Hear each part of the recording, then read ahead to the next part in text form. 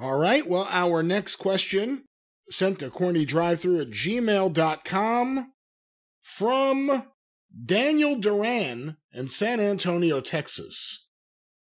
I wanted to ask about any incidents having to deal with locker room thieves.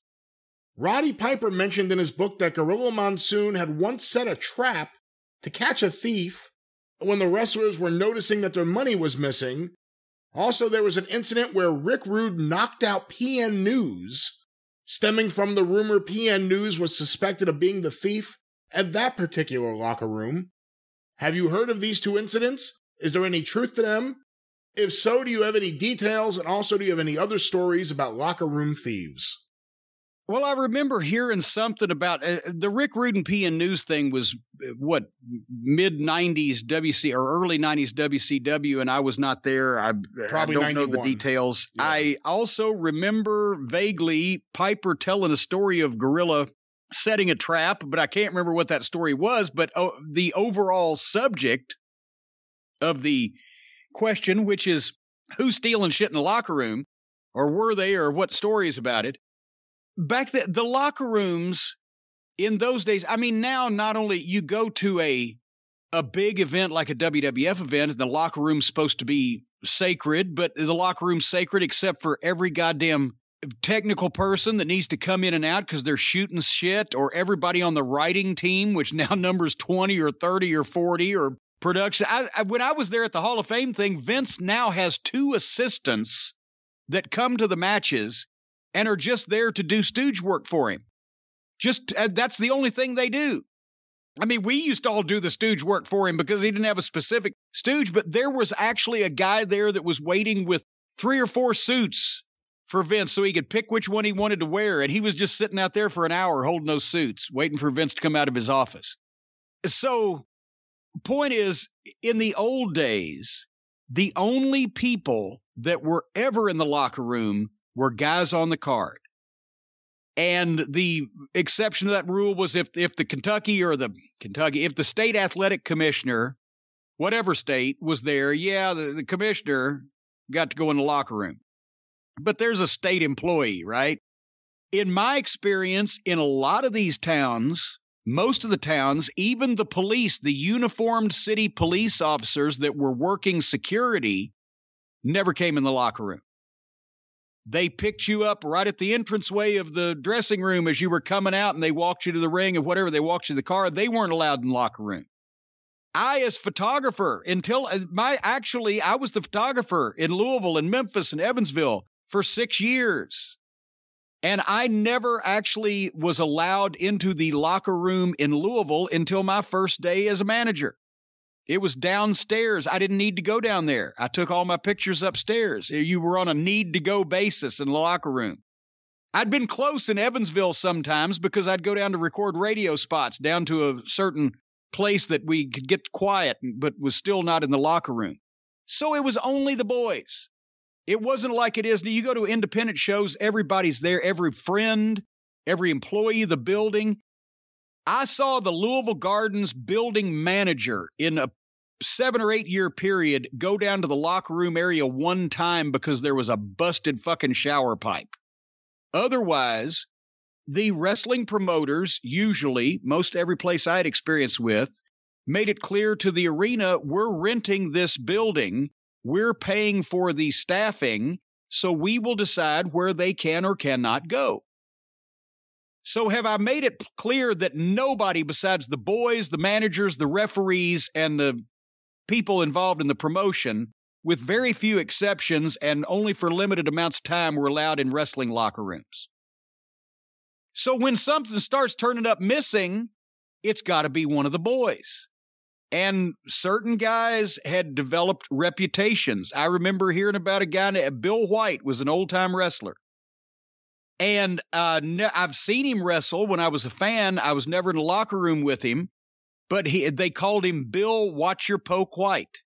Does anybody know what a poke is anymore these days? Probably not. Okay, it's your fanny pack, it's your wallet, your poke, what you got your shit in, carrying your poke around. Well, they called him Bill Watch Your Poke White because when he would be in a territory, things would fucking happen and people had made accusations or whatever. you were leaving your wallet in your bag, or and a lot of time, obviously it'd be fucking goofy if you open your wallet and all the money is gone. But locker room thieves, if they could catch, and there were very few of them, but it happened, but if they could catch the locker room empty where a lot of the guys are watching a match at the curtain upstairs, or just whatever, and they had the opportunity, if they knew a guy had a lot of cash on him, if your wallet had $400 when you went to the ring and you came back, it might have $200. And a lot of guys used to count their money after they came back from the ring. And I always wondered why. I'd ask Dennis Condrey. And he told me that. You wouldn't notice at first, and then you'd be somewhere else, and you go, well, what? I thought I had more money. Or if there was whatever the choice was at the time. Was there weed in the bag? Was there pills in the bag? Was there fucking whatever there was in the bag? Sometimes you would see, kind of, sort of get a feeling somebody was doing something, and you would ask somebody if they would watch you while you opened somebody's bag. If you felt like something was in there that people would recognize as it shouldn't be, it was yours or it was somebody else's, it shouldn't be in this guy's bag. And there's been debates on this, but poor Sean Stasiak, when he was in the locker room in the 90s in the WWF, he had a tape recorder running in his bag that he left running. I think he was accused of leaving it running to see if people were going to talk about him behind his back after he left the room, because he was a person who was somewhat high-strung about things like that. But they thought he was fucking taping them for fucking to stooge on somebody or whatever. But anyway, so you would come up with various ways. If you couldn't prove that somebody in the locker room was taking shit or poking around in people's bags or whatever, the easiest way, I also learned this from Dennis Condrey, you know what the easiest way is to make sure that your shit is taken care of if you suspect one of the members of the roster is a thief? Padlock or stick a gun in their face? I don't know. No. Since all the territories only kept like fucking 20 guys on the roster, you're in the locker room with 10 or 12 heels, or you're in the locker room with 10 or 12 baby faces, and you suspect one of those people is a thief, every single person in the locker room would go to that person before their match and say, hey, here's my wallet. Can you keep an eye on it for me? Well, now they're fucked. What are they going to? I know you have my shit now, motherfucker, and I know what I just gave you. So when I come back from the ring, you're going to hand it back to me. Pretty smart. That's the foolproof way to fucking take care of a thief without, if you can't prove it. If it got proved, anybody that got proved they stole something either got fired or beat up or both.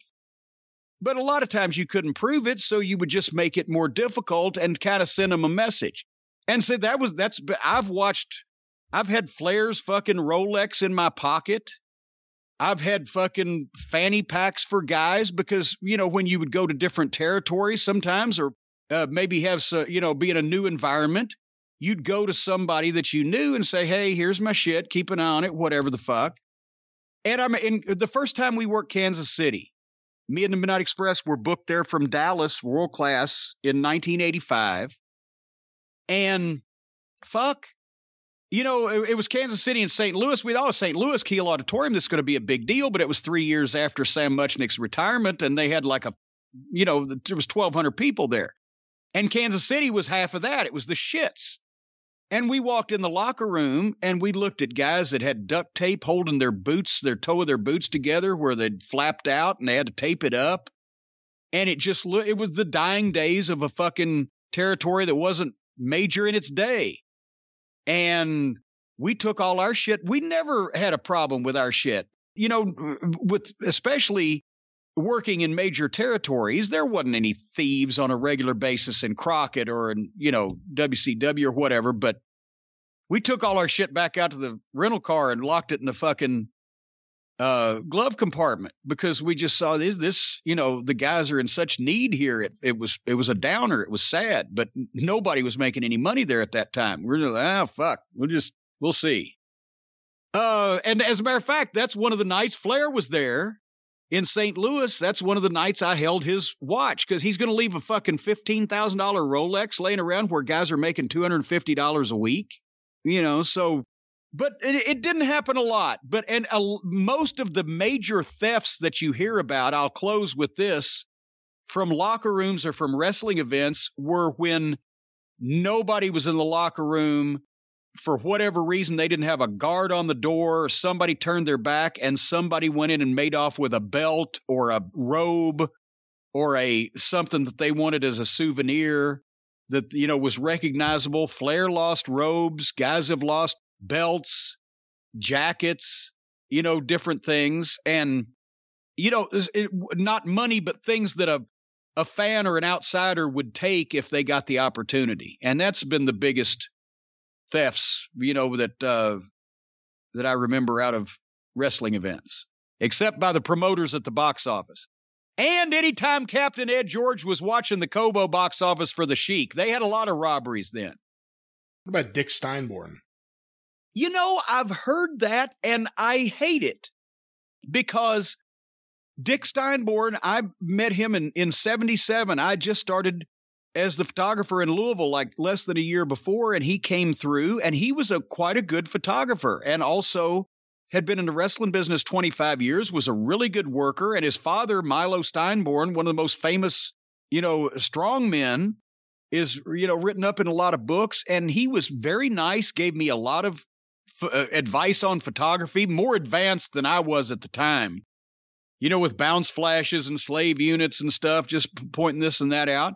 And was just a really nice guy, and wasn't here long, but never had anything but good to say about our interaction. And then I've heard stories years gone by that he was light-fingered Louie. And I'm, I don't know.